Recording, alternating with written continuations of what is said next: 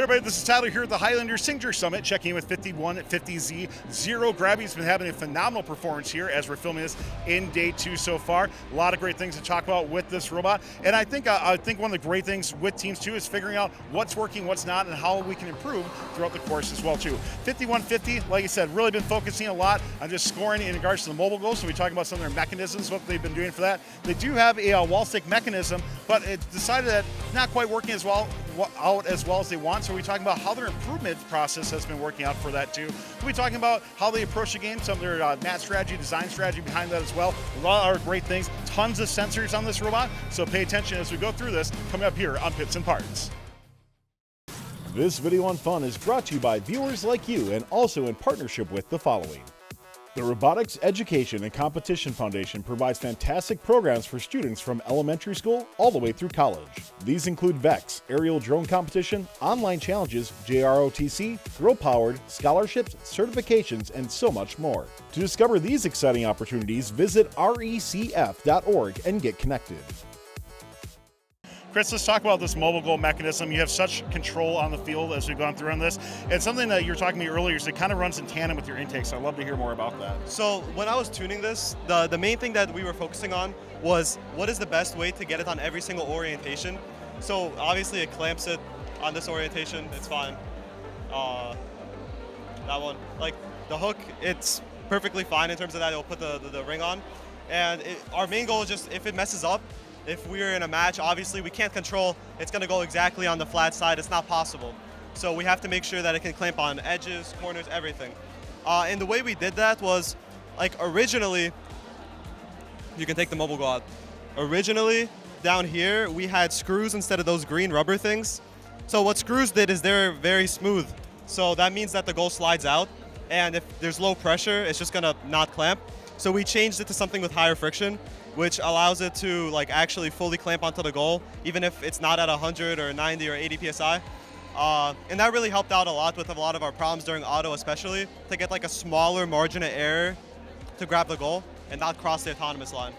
So during actual matches as well, so you've really been seeing that pay off for you quite well? Oh yeah, like I've been grabbing goals in the worst orientations. There'll be like a corner, like 3 negative goals, one on top of, and it'll still be okay. So it's really helped out a lot. Well, and the way this meta's really been evolving, that's becoming just more increasingly important, right? Is to try to get those really quick grabs if you can, yes, yeah, as quickly as possible. So, you know, as you're getting ready for playoffs here, does that strategy potentially change for you at all, or are you looking at kind of approaching it the same way? Oh, they're definitely approaching it the same way. We want the most amount of goals possible on our side, and that involves trying to get the goals as quick as possible with our clamp. Let's pass over to Eric, talk about the sweeper mechanism that you're using on there. And then we mentioned earlier, you have a wall stick on it, but you've been using less and less because not quite hitting the mark of what you want to do for it. So one thing I love with teams for that is just talking about what you've learned from that and how you plan on improving in the future too.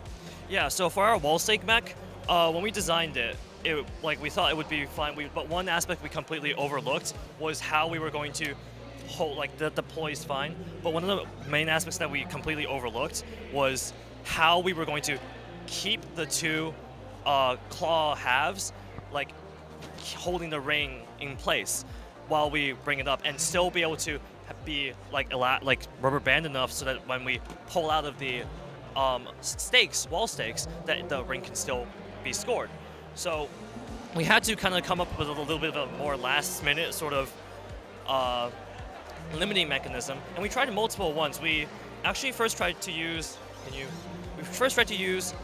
zip ties in the back, like this, where we just have like one cut-off zip tie end on this, and then it would just hold the thing out against the rubber bands. We found that that's really like the zip ties themselves, the plastic is really stretchy. So under all the tension of the rubber bands, what it tends to do is just gets compressed over time, and it will just collapse, and it might even collapse in the match. So that's really not great.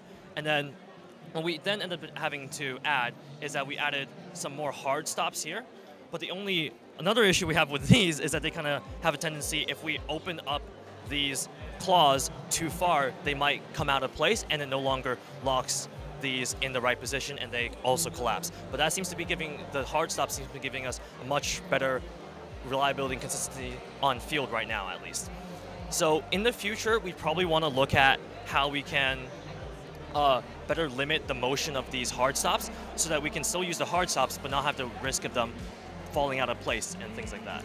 And the reason I love to bring this up, and thank you for being humble enough to talk about something like this, because I think there's many other teams that are finding these things as well too, or maybe quite haven't discovered on the robot, and something a team now can look for to try to improve as well too. So really appreciate you taking the time to try to help other teams as well to improve their robots also. So talking about the sweeper mech you have. Yeah, so the sweeper mech is, thank you Chris, something we also added because we were watching signature events, we were looking for strategies, and we noticed that robots had a really tough time clearing the 4-ring corners, and you need that positive corner if you want to have a chance at a match. And if you're going to spend 20, 30 seconds trying to get all the rings out of the corner so you can score a goal in that corner, that's not going to be very good for you, because what if you have to also go play offense? You got to score rings on your own goal. You can't just spend half the match clearing out the corner with, I don't know, your intake or something.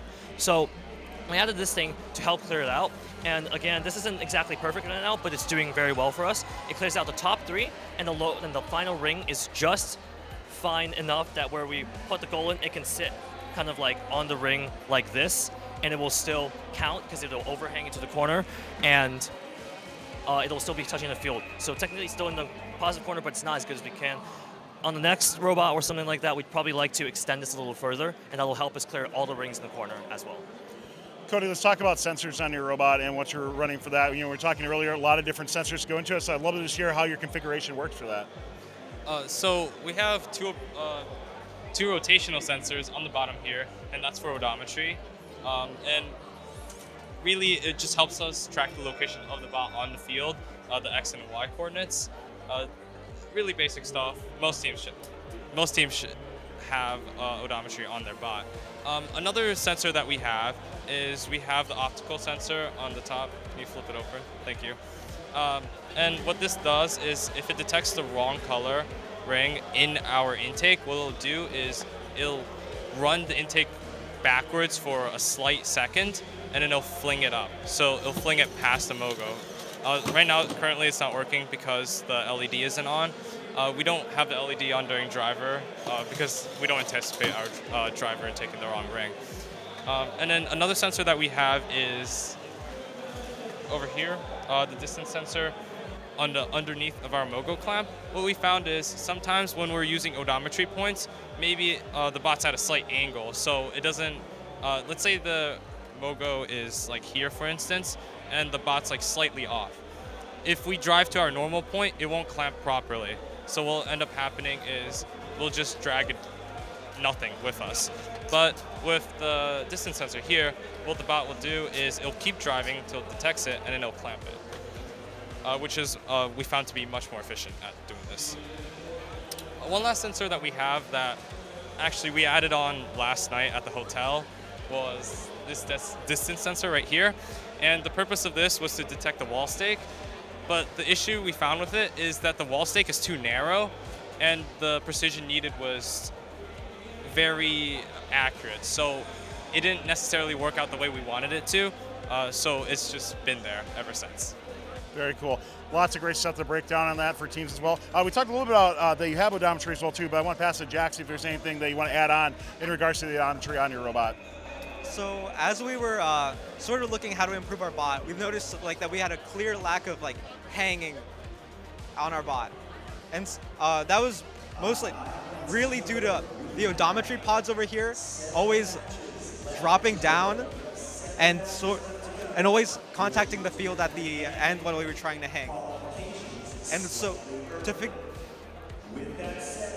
figure out how to pull these up, we decided to put a piston over here and the string over here that would pull it up at the end so Chris could hang correctly and we could get those final points at the end and not worry about anything else. Let's wrap up and talk, Isla and Ava, more about how you're approaching coming into signature events and tournaments, some of your mastery behind it. Anything else you want to add on with how your team actually looks at coming to an event such as this?